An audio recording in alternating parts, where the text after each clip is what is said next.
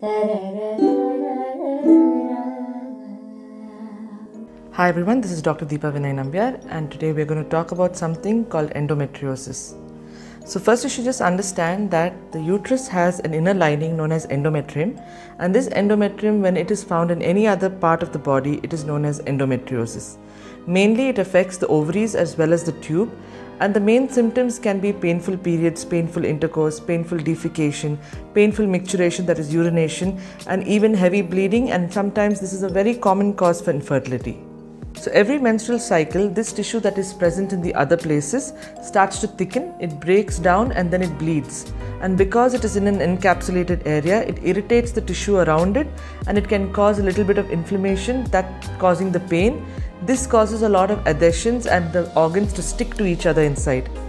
The causes of endometriosis can be put in forms of theories, and one of them states that retrograde menstruation, that means the blood that is supposed to be flowing from the endometrial cavity outward sometimes flows through the tubes and falls on top of the ovary or the surrounding tissue, which causes endometriosis.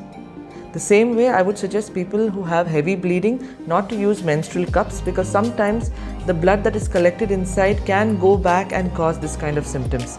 So talk to your doctor before you use menstrual cups. Another theory states that transformation of certain cells into endometriotic cells can be the reason, embryonic transformation, as well as sometimes this endometrial tissue can go via the blood also and get transmitted elsewhere. Sometimes post-surgery, this endometrial tissue can get implanted, like what we see in endometrial scar. Genetics and lifestyle disorders also cause endometriosis, and sometimes immune disorders also do. So diagnosis of endometriosis is basically by taking a good history and a pelvic examination, along with which we do an ultrasound scan, which definitely will tell us if you do have any kind of finding, especially in ovarian cysts like endometriotic cysts. We also call this chocolate cyst because the blood that is collected changes into a tar kind of brown material which looks like chocolate.